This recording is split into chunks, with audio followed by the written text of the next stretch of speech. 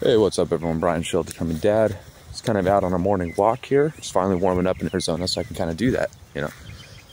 And this bright light from my phone is distracting, so I'll just do the best I can. But I was hanging out with a buddy last night, and we were talking about food and what we feed our kids and what we feed ourselves and how we're kind of tweaking our diets to kind of optimize our health and just be the best men we can. Like, really good talk, really good guy. And so I just kind of wanted to talk a little bit about how we feed our children and why we do what we do and what works for us, you know, for anyone that might be looking to tweak their diet.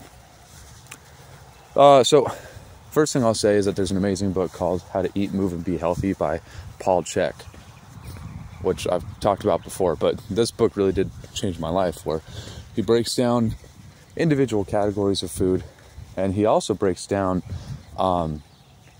let's go this way. He also breaks down what the terminology means of different food, right? So I'll start off by saying that how we fed our son since he was born about 2 years ago.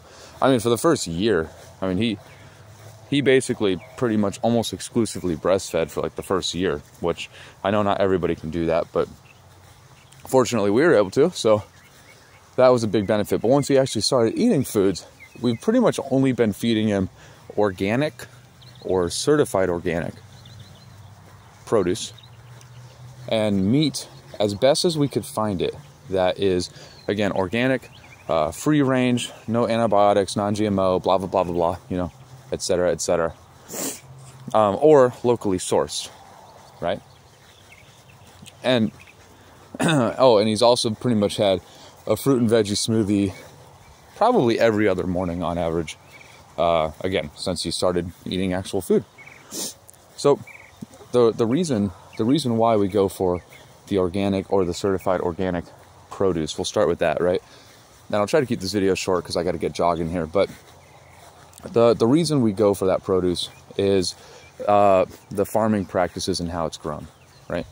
So when you have like 350 million people living in America and less than 2% of them are farmers, in order to grow enough food to actually feed everybody, you have to perform really kind of disgusting farming practices in order to get enough food to actually keep everybody alive, right? So whether it's, you know, pesticides, whether it's other chemicals, whether it's like growth hormones to make crops grow faster, altering seeds in some capacity, right? Irradiating food as it's shipped from overseas to keep it good while it's on the shelves, or whatever, right? There's a whole bunch of different things that are kind of messed up that they have to do, but it is kind of almost for a good purpose of, you know, again, literally feeding everybody. But there's long-term effects to all of everything that they do, right? Trace amounts of those chemicals allegedly could end up in your body over time, right? Over years and years and years. Different metals, different chemical trace amounts. And there's also the fact that the food that you're eating isn't 100% whole and living and raw as it would normally be found in like an organic garden or in nature or whatever, right? So, you know, if you kind of come from a naturalistic point of view of, you know, assuming, you know, humans have been here for thousands of years, and we've been eating the same type of way for thousands of years, our bodies would be used to getting food in a certain manner. So having it all change over the last 100 years can have drastic impact on us as people, right? So that's the produce. And then the meat, kind of the same thing, you know, getting it grass-fed, pasture-raised, or free range of its eggs, right? Organic, blah, blah, blah, all the things. Let's get the light back on. Actually, I don't think I need the light, actually. It's lightening up now.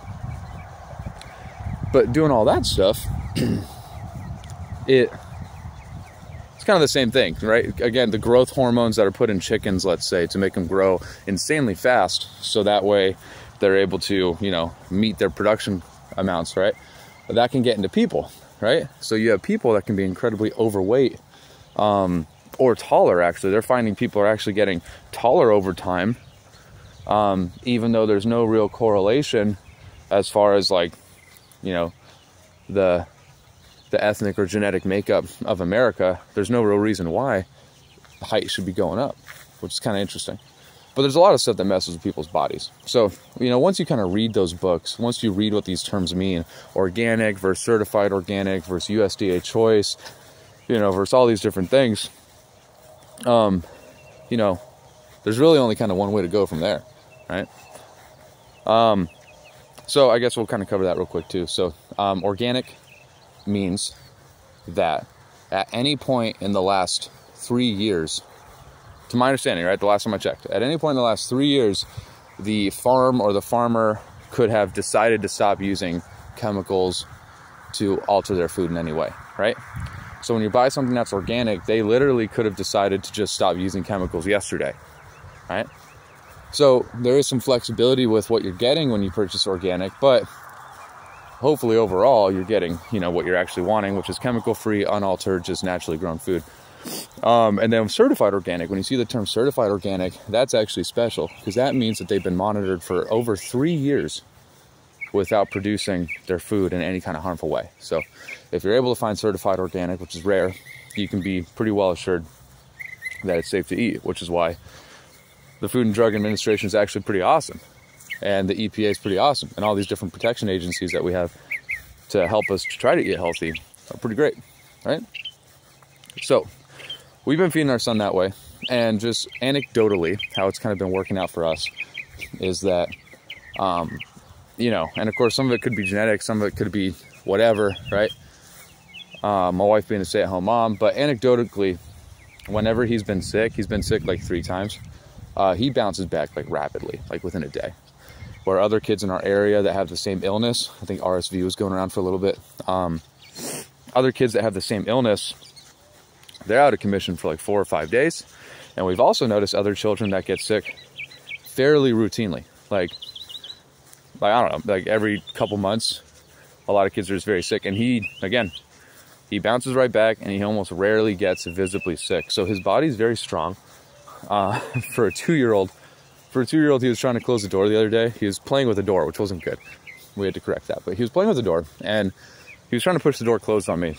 And the boy is strong. All right? So that's kind of that. A little bit on food. I'll get more of a coherent thought together. Probably make another video about this. But thanks for watching. If you made it to the end, like, subscribe, share. All that stuff really helps out. Appreciate it. Appreciate you. And have a wonderful day. Peace.